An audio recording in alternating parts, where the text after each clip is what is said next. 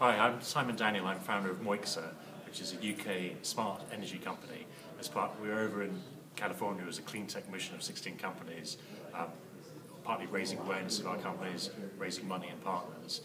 Moixa is trying to get rid of something everyone has, which is power adapters. These are really inefficient. They waste maybe half the energy. About 1 trillion kilowatt hours of energy each year is wasted this way. And we're trying to basically replace that with an advanced form of USB. Which can have higher voltages. Already 1 billion Apple products like iPhones and iPads power by USB, which is a fixed voltage. But we've made USB variable to power higher voltage devices. Like here's a laptop I'm powering from our smart energy hub by plugging it in. I think the great thing about this is it gets rid of those adapters. It also means that you get rid of the need to carry adapters around. So it's now recognised 19 volts and is now serving up 19 volts. And you can see that it's now charging the battery in the laptop.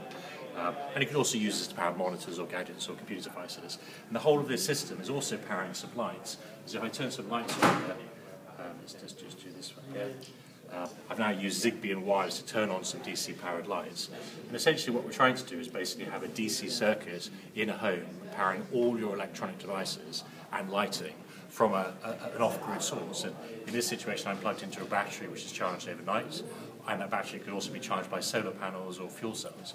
What we've seen is changing in the home is local generation is all DC, fuel cell, PV, and batteries for storage. And the demand which is growing fastest is DC load. LED lighting is now happening, which is also DC.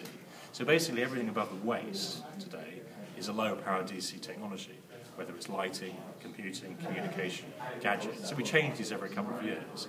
But we're going to see a standardization of USB to be high power, and then therefore we can power all that from a DC network, which means we can power it directly from the sun or from a battery charged overnight.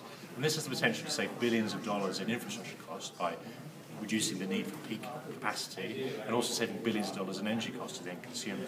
And what Moixa has been doing is developing systems in the UK, piloting with grants from the Technology Strategy Board. We're over here with the UKTI mission to raise more awareness, because this has a significant potential to save for something everyone finds really annoying, power adapters, but also significantly save a lot of waste. You can learn more by visiting Moixa Technology. Also, I think there's a demonstration of links on the column, and I'll give you a sort of a video example of this. And also, if you visit our site, you can learn more about how this technology, hopefully, where we find additional partners in the US, can come over here. Thank you.